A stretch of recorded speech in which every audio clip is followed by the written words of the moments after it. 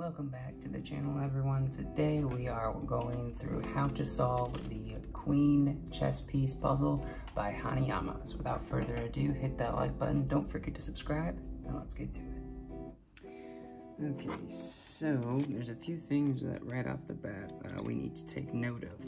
First off is this little seam right here.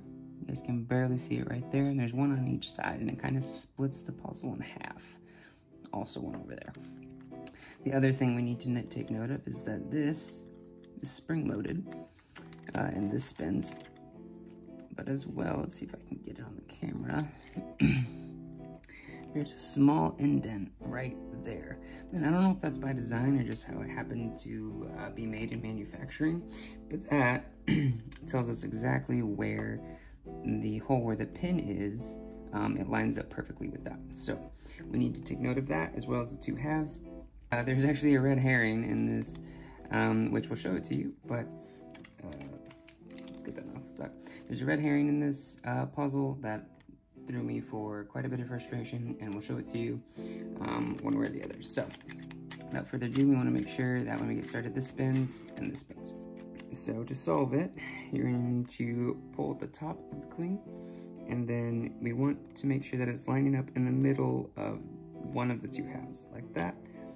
Okay, so if you feel it kind of get stuck but then release really quickly, or if you can't like move it around, that's the red herring. You could spend forever doing this, but you're on the wrong half. So what we need to do is we need to spin it to the other side and try to get it in the middle.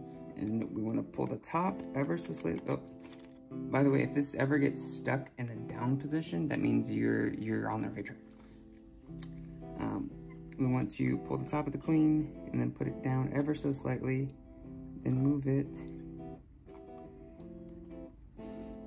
in the middle.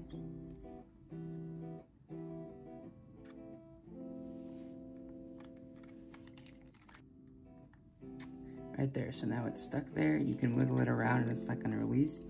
The next thing we need to do is get that pin, and then there's the groove like most of these have. So we gotta just make sure we line that up correctly. Just like that. That comes out. And we get our coin.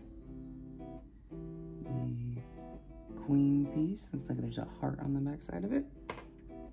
And to put it back together, there's that pin to put it back together. We just gotta line up that groove and turn it over so that that pin releases. Spin it back, and there you have it. One more puzzle down. Hope you enjoy the content. Don't forget to check out the links in the description below for live content and the other social medias. Hit that like button. Don't forget to subscribe, and I'll catch you on the next one.